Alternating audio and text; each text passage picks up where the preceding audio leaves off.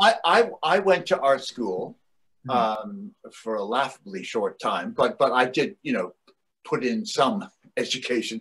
And then I went off and I was going to become a very serious painter. And when I was doing that, which was back in the dark ages, it was said that if you were involved with crafts and you were trying to be a fine art painter, Mhm. uh, you were finished. You mustn't be involved with the crafts. But um, I just started. I learned to knit because I found some beautiful yarns, and nobody was paying attention to those yarns. I mean, the most crude things were coming out of Scotland. Fair Isle patterns with white backgrounds and things, commercially. It was not very interesting to me. And I thought they had this beautiful, beautiful palette. The Scots are real poets of color. And so I had this big bag full of yarn that I bought in a mill in Scotland. And I learned how to knit on the train coming down from Scotland from some woman who was just sitting there. And I just said, "Do you know how to knit? I got some urgent knitting to do." And she taught me, and I just came home and I knitted like a banshee for the next few years. And I just couldn't stop.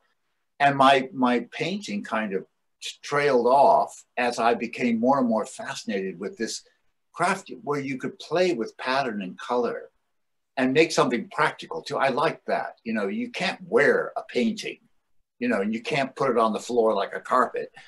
So I like things that you can actually use and make them above average, to heighten one's existence by putting the magic of color and pattern into your life.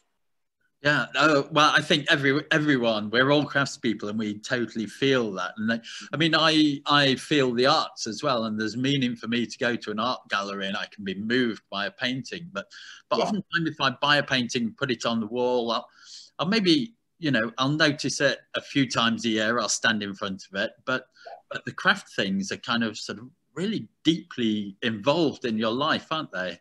Isn't this true? I mean, like a wooden spoon or a beautiful cup that you use every day, you will.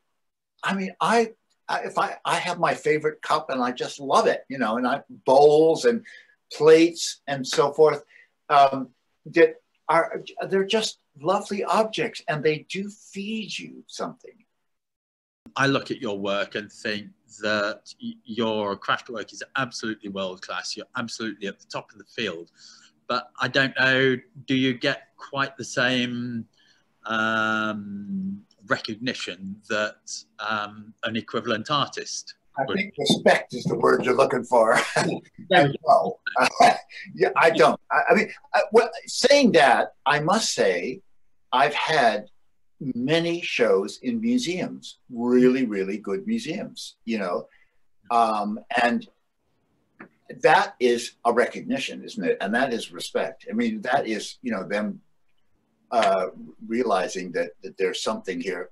I mean, partly it's because textiles are warm and inviting, and when they're colorful and over the top and theatrical, like mine are, they attract people. I mean, people want to get in there and see that stuff.